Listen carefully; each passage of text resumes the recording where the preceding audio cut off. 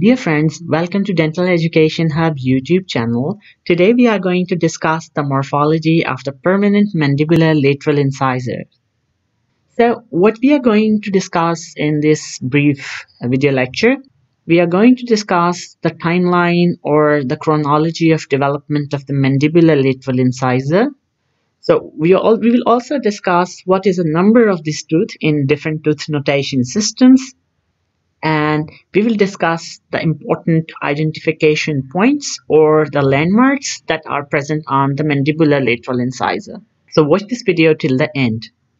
So the timeline or the chronology of development, the mandibular lateral incisor, the calcification or the formation of the hard tissue of the crown, it starts at the age of 3 to 4 months.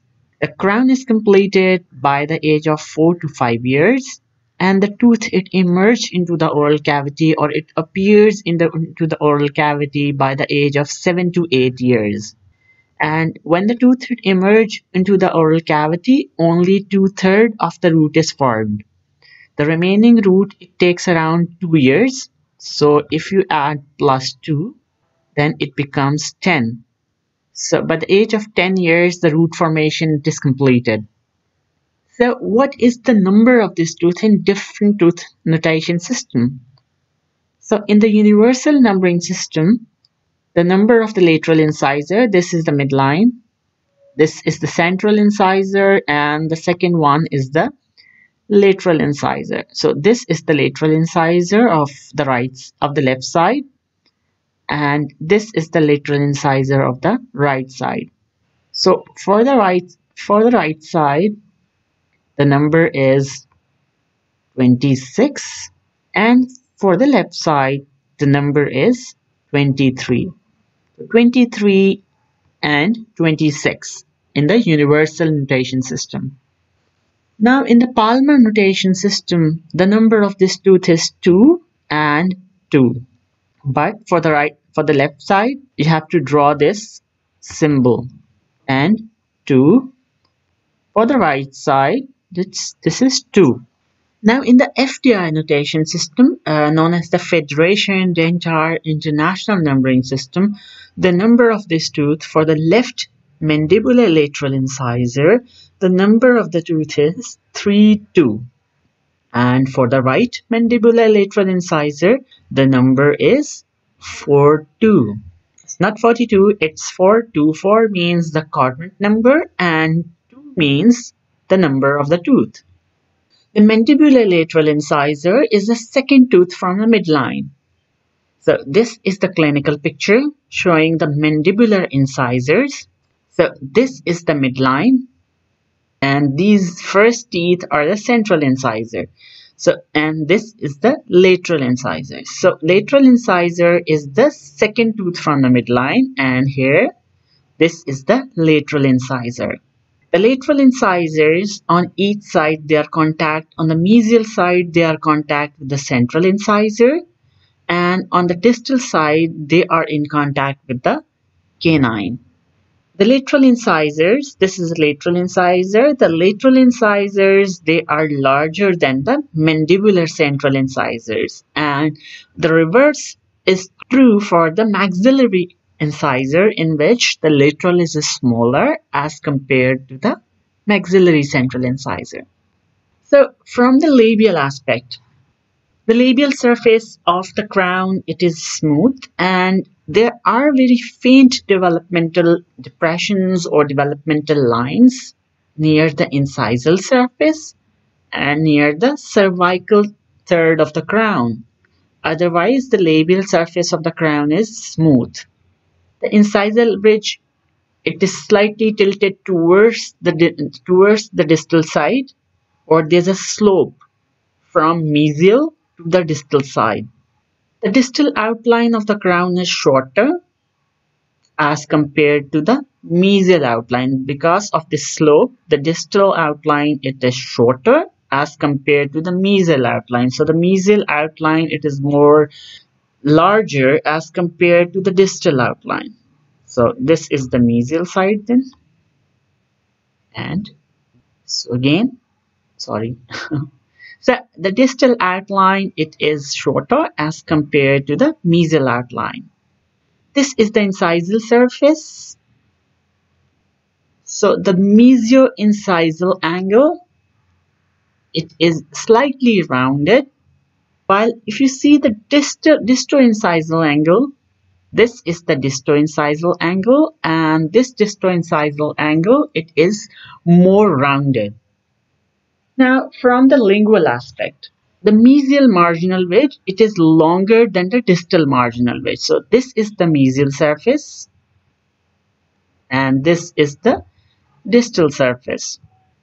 So the mesial marginal wedge, this is the mesial marginal wedge. This ridge is the mesial marginal wedge. So, and this ridge is the distal marginal wedge. So the mesial marginal wedge, it is longer. Because of the slope of the incisal wedge towards the distal surface, the distal marginal wedge, it automatically becomes shorter.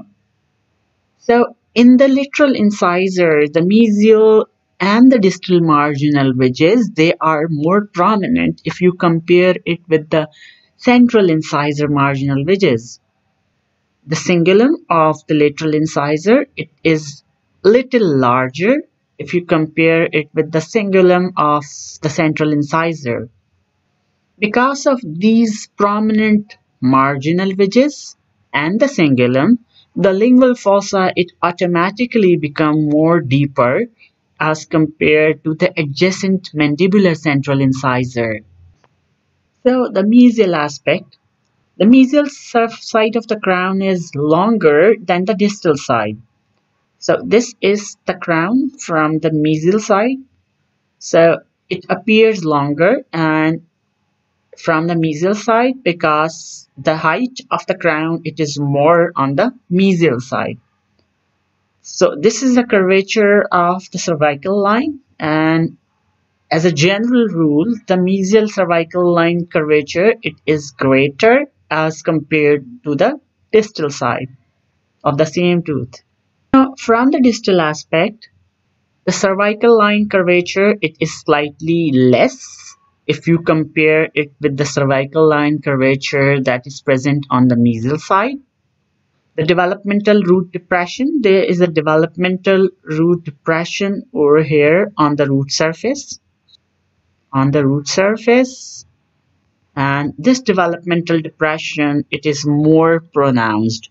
So this developmental depression, it is more pronounced over here.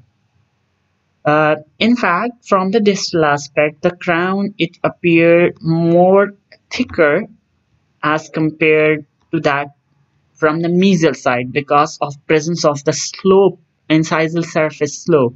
The crown, it appears more bulky from the distal aspect. Now, from the incisal aspect, the crown, it appears broader labiolingually than mesiodistally. So this is a crown from the incisal aspect. So the crown of the lateral mandibular lateral incisor, it appears broader labiolingually as compared to the mesiodistal dimensions. So again, so the labiolingual dimensions, it is more as compared to the mesiodistal dimensions. So the incisal wedge, this is the incisal wedge of the mandibular lateral incisor. So in the mandibular lateral incisor, the incisal wedge, it follows the curvature of the dental arch, and you know that the dental arch is U-shaped. That's why there's a slight curvature from the mesial towards the distal side, and unlike the mandibular central incisor, the incisal wedge of the lateral incisor is not straight. The cingulum, this is the cingulum, and it appears slightly displaced and more displaced towards the distal side. So it is more displaced, cingulum is more displaced towards the distal side. The tooth, it is not bilaterally symmetrical. It means both of the side, the mesial and the distal, they do not appear same. In fact, the tooth is tilted, the crown is tilted more towards the distal side. So that's why both of the sides, they do not look similar. So truth is not bilaterally symmetrical. So thank you very much for watching this video. If you like this video, please give us a thumbs up and do comment and give us your feedback in the comments. If you have any questions, feel free to ask and I'll try to respond as soon as possible. Again, thank you and stay blessed.